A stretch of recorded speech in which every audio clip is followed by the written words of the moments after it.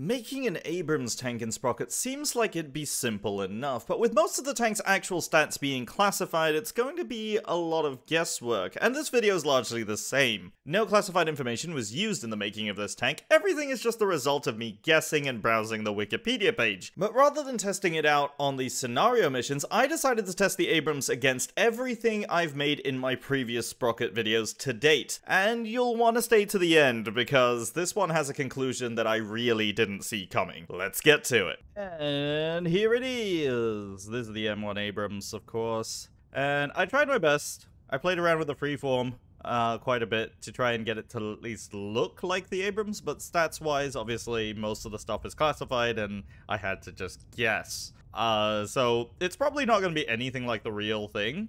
Maybe.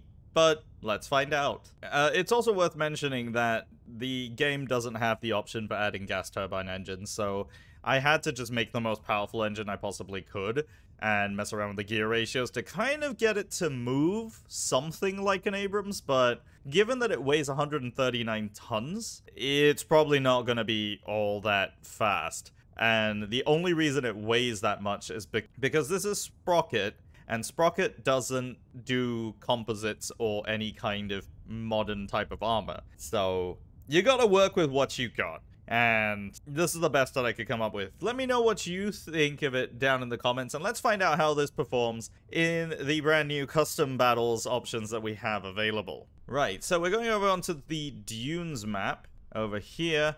Because that seems to be the sort of natural home of the Abrams, is what you would associate with it the most. And let's see, we're going to set it up against something relatively simple. I'm going to go with something that's in the game already. Yeah, I think we're going to go against Centurions. So it'll be one platoon of Abrams tanks against one platoon of Centurion tanks. Let's see how we get on. Alright, and we are in.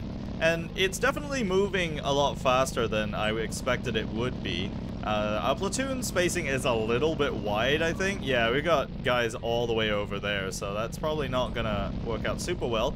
And the Centurions have already started advancing, and they're already firing at us, so let's see if I can just get this guy here. I think I just hit the ground there.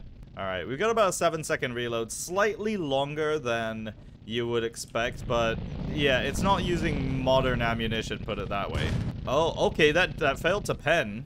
Alright, so I used the actual specs for the 120 by 570 NATO tank cartridge, and of course this is not simulating modern propellant, so it's traveling at about half the speed that it would otherwise, and right through the belly of that Centurion. No dramas whatsoever, so we just have to pick our shots a little bit more careful here. We are using solid AP rounds here too, and I'm gonna get this guy right here. There we go. Right through the side of the turret. Alright, we've got some Centurions off in the distance here. I'm gonna use this dune as cover, and we're gonna see if we can do a little bit of hull down. This gun does have 9 degrees of depression, so that is, I believe, around about where the Abrams is. Again, the Abrams is not a platform I trained on, so I'm not familiar with all of the specs, but -9 seems a little bit closer to what it would be in real life. Oh, okay, well, there we go. We've got somebody in the distance over there. I believe that is the last Centurion on the enemy team. Now, is he coming towards me, or is he sitting still? I think he is sitting still right here. Yeah, let's just have a little peek here. And we're gonna take that shot. It landed a little bit short of him. Not entirely sure what he's doing here. No, I'm hitting way too short, I think. Gotta get a little bit higher up. Can't quite get a good look at him. Alright, let's see if I can get you now. It doesn't look like it's connecting. It does seem to be pretty much frozen solid, although I would be that way, you know, if I'm in a Centurion Mark I against an Abrams tank. Oh, there we go, he's woken up. Oh, we bounced the shot off our side, and there we go. So, not too many dramas at all, and all of our tanks survived, so... But how would it perform against something a little bit tougher? Alright, and so we're back again on the dunes, and I'm going up against a platoon of Leopard 1s from the last episode on Sprocket. A lot of people complained that it didn't quite look like a Leopard, but it did at least have the same stats as the Leopard. It used the same sort of measurements and so on, so it's about as accurate as I could get it. And we're gonna see how it performs against the Abrams here. I don't know if it's gonna be too survivable, because that's not what the Leopard is built for. Oh, we did take a hit. That was a penetrating hit, but I don't think it did any damage.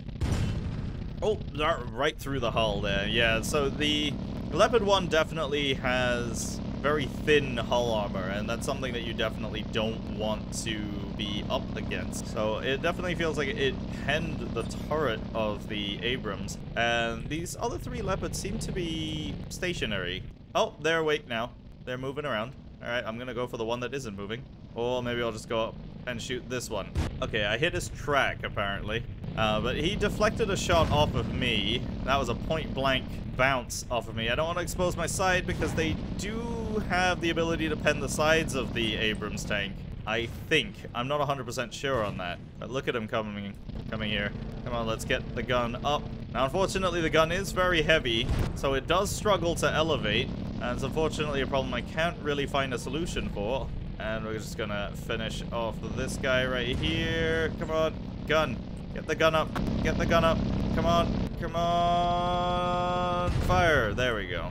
So, the Leopard 1, definitely in a head-to-head fight with an Abrams, might actually be not the best matchup, as it turns out. But how would it perform in a match against the Apocalypse tank? I've decided to switch to a different map. This is a defense map, where it is basically a flat ground. Oh, he just lost all of the front of the tank. Okay. Well, that's slightly unfortunate. The fenders just came off. Oops. Well, it's fine. It's fine. You know, it's all decorative. It's perfectly okay. The crew's not dead. And we've got a twin-barrel juggernaut to go and hunt down. I think we're approaching the slope where the Apocalypse tank should be. I don't see it. And it's quite unnerving when, you know, you feel like you're looking for something that can't be found. Oh, I think I see it. I think I see it in the distance. That might be it. Oh, look at that thing. It's looking right at us. Right. So I have no idea how far away that is, because the tank is gigantic, so I don't know if that's very near, very far. I'm gonna take a shot. Oh, that was very, very close. Oh, it's looking at me. Okay, I'm gonna get in a little bit closer. Might not be the best idea, but we might end up brawling with it. Okay, it does seem to be sitting quite comfortably in this little ditch here, which is a very, very good sort of hull down position for us. But I really hope that we're not about to one-shot it. Oh, it didn't pen. Okay, this is slightly scary now. Oh, no, it's turning to look at me. No, no, no, no, no, no, no. Run, run, run, run, run, run, run. Use your speed, Abrams. Use your speed. Okay, it can't get its guns back up again. It takes a while for it to re-aim its guns. So let's see if I can get our gun on target. Oh, I didn't even pen the side of it. Oh, this is a problem. This is a big problem. Oh, it's turning to look at me again. Keep shooting at it. I think I just penned it. We might be able to get in the rear here. It might be able to start shooting soon. I have no idea how this is gonna go. No! Alright, so now we got a platoon of Abrams tanks against the 6-gun Sally, also known as the tank with too many guns. A tank that I ostensibly described as being kind of American in nature. So, my last attempt at an American tank against what is essentially the actual American tank. Now, we have lost a few pieces already, which is a little bit unfortunate. I think the bumps and stuff are shaking those pieces off, which is kind of a shame, but they are decorative. Now, the 6-gun Sally, in case you can't tell, is a tank with 6 guns. It's essentially an M50 Ontos, or Ontus. On toast. That has a little bit more armor and a little bit more speed, but it does have a relatively long reload time. But look at them. They look like aliens. Oh, okay, I knocked them out. So the real danger here is that they very well could be able to take out one of the Abrams tanks with just sheer volume of fire. I'm gonna see if I can get this one before he gets to me. Right through the turret. No dramas whatsoever. But how will our M1 tank platoon perform against 9 Panther tanks? Well, we're about to find out. First shot away. There's a Panther in the distance somewhere, I think. Yeah, the AI is definitely taking some shots at someone. I don't quite see what they're shooting at. Oh, there's something there in the distance there. Alright, we gotta then bounce on them. Now, there's 9 of them, so well, 8 of them now. I don't think the Panther is really ready to face something like this, but it just bounced a shot that I don't think it should have. That's impressive. I'm gonna go for the turret right there. Oh, I didn't need to. I didn't need to. That one went pop real nicely. All right, we gotta advance with the platoon. We still have all 4 tanks up. Yep, we got one lagging behind over there. Oh, everything went flying. Oopsie. Well, there go the fenders.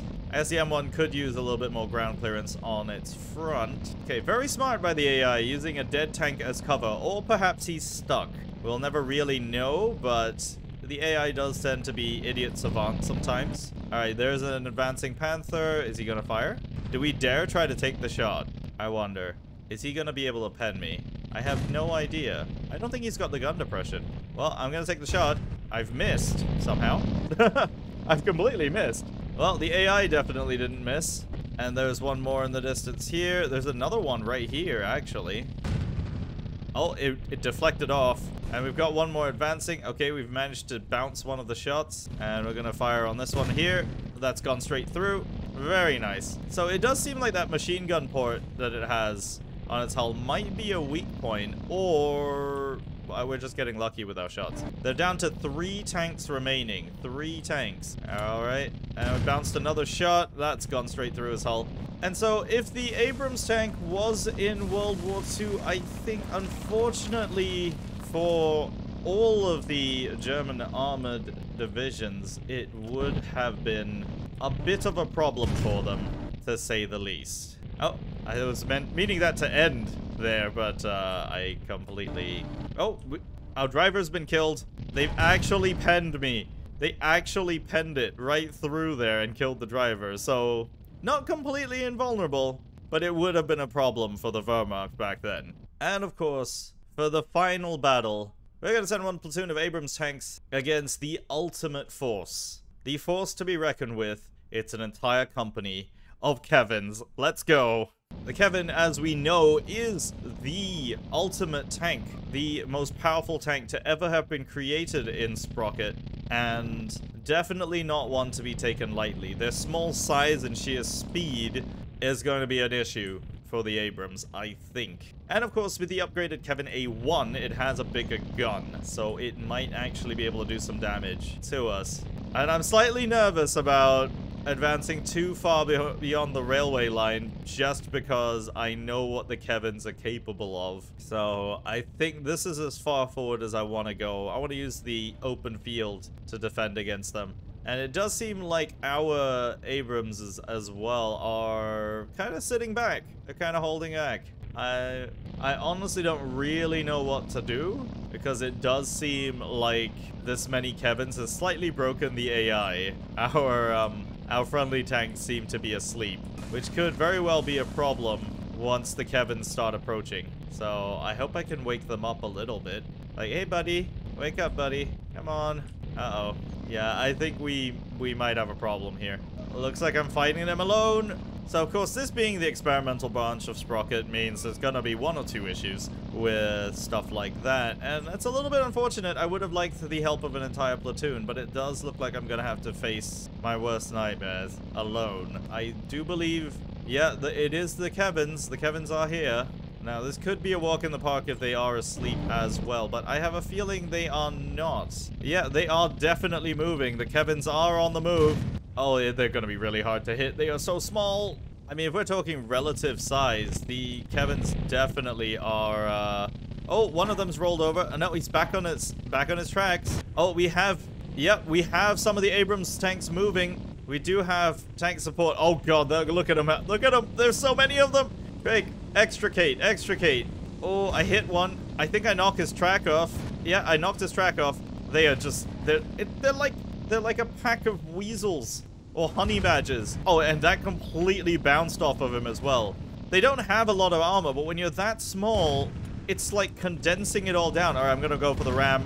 Go for the ram. I don't know if it's working. Ooh, fire into the mess. Oh, they've penned me.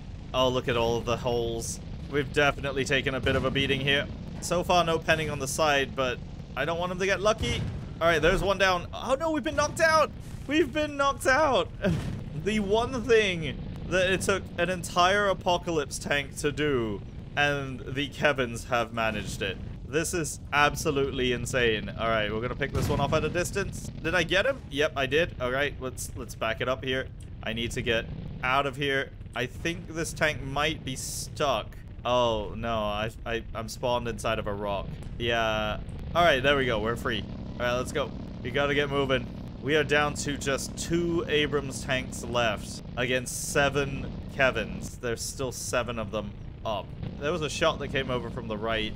I believe that might actually be a Kevin that's propped up in there. I'm gonna go and try to look. Oh yeah, there's one definitely still up here. Get him, get him, get him, get him. Alright, 6 remaining, and I don't know where they are. They could literally be anywhere. Some of these here look like they've been knocked out, so we might be okay there. I'm just keeping an eye out for anything moving right now. Oh, I see one. He might be rolled over, but he's still alive. Take no chances. Take no prisoners. The Kevins are definitely a force to be reckoned with here. Alright, we had one Kevin destroyed by the environment. It does seem like he might have rolled over. So there's 4 of them remaining. Oh, there's one right behind me. He came in for a sneak attack. No, no, no, no, no. Don't you get in behind me. You get out of there. Oh, he missed. Okay, he missed. I gotta keep the frontal armor towards the enemy. Frontal armor towards the enemy. Ram him. We've pushed him. Oh, that's bad. Look at him. He's just going. He's just going in for the kill. This is unbelievable. I gotta get away from this guy. Get away from him. He's chasing me. Look how fast he is. Oh god, the other 3 are alive. Oh, now I've got 4 on me. No, no, no, no, no, no, no, no, no. Oh, this is really bad. They're going for my sides. All right, I got a chance here. I got a chance here. All right, one down, one down. Back it up, back it up. This is the moment where I would pop smoke and get out of here. We've got a really good reverse speed here. And are we loaded? Come on, come on, come on, come on, come on. Get him. All right, one more down. But the next shot might not be so lucky. Come on. Where are you? Oh, he's out-turning my turret. Oh, that's a problem. Okay, use that reverse speed. Hit him. Yes, I got him. All right, he's knocked out. We got 1 more remaining. I'm having to work so hard to fight these guys. Oh, that was a straight shot to the turret as well. And it bounced. It didn't kill him. No way. Ladies and gentlemen, we are down to the last Abrams. Didn't plan or script any of this at all. It is now a 1v1 situation between an Abrams and a Kevin. And I don't know how this has happened. Oh, there he is. There he is. If he's stuck, then... Ooh, he is hitting me. All right, let's try to get in a better spot. Because remember, these Kevins are still lethal against the armor of the Abrams. So we may very well be looking at a tricky situation here. That one's down. That was the wrong one! I killed the wrong one! I'm reloading still. Come on. Oh, that was a bad hit. Come on. Oh, I missed. No! You can't even crush them. What is this? Oh, Jesus. That is absolutely unbelievable.